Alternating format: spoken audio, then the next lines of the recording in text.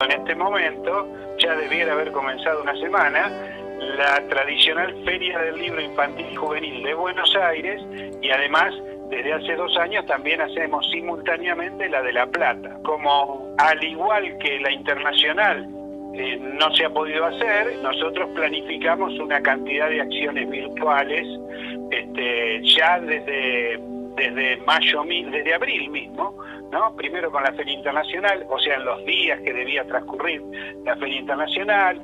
Después hicimos una semana del escritor y la escritora, festejamos el Día Mundial del Libro, y ahora, bueno, dijimos, tenemos que hacer una programación que coincida con la Feria del Libro Infantil y Juvenil.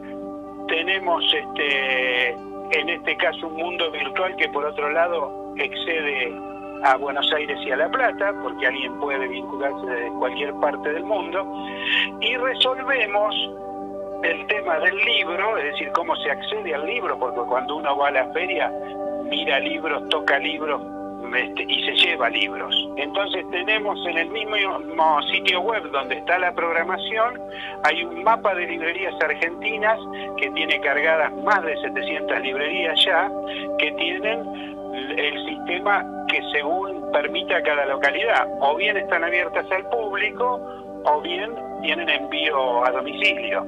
Entonces uno se tentó con un libro, se interesó viendo una programación, ingresa, nosotros aconsejamos que ingrese a la librería más cercana a su barrio o de su localidad, ¿no? Y consulte ese libro para poder adquirirlo. Así, digamos, de manera sintética es cómo funcionará la Feria del Libro Infantil y Juvenil, que este año incluso en los flyers, en todo lo visual nuestro, no pusimos de Buenos Aires, porque consideramos que es una feria que va a poder ser nacional. Las dos cosas que ocurren en el sitio web son una programación cultural y un mapa de librerías argentinas.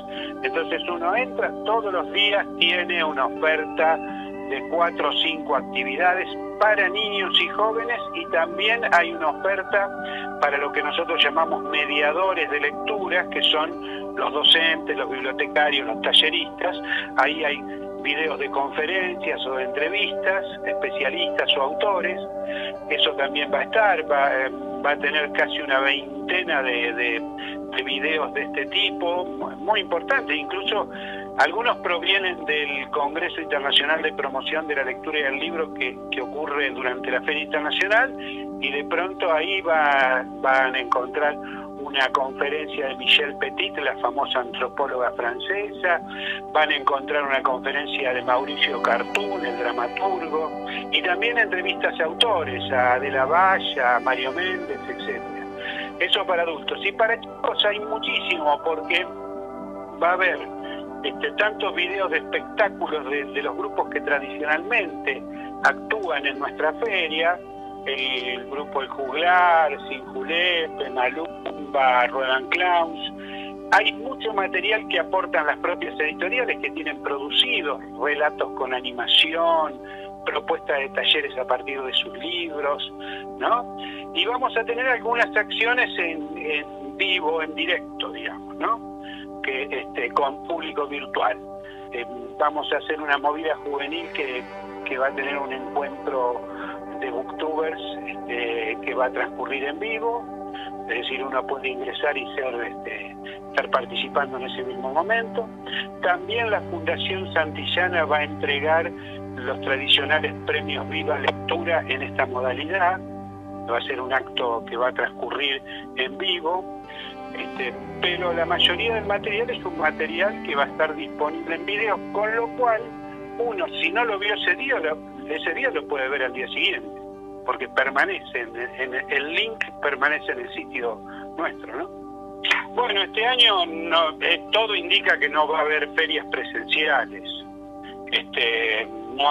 No creo que sea posible revertir la situación que se está viendo, estando hoy ya prácticamente a mediados de julio. O sea, estamos en la mitad del mes y nos damos cuenta que la situación para actividades de público, por lo menos en este año, no serán posibles ni en Buenos Aires ni en ninguna parte, me parece. Así que estos son mecanismos de resolución que estamos encontrando, mientras lo único que se puede hacer es, en algunas localidades, ir a las librerías porque están abiertas, y en otras, por ejemplo, hoy en Buenos Aires ni siquiera eso, hoy hay que pedir a las librerías para recibir el envío en domicilio.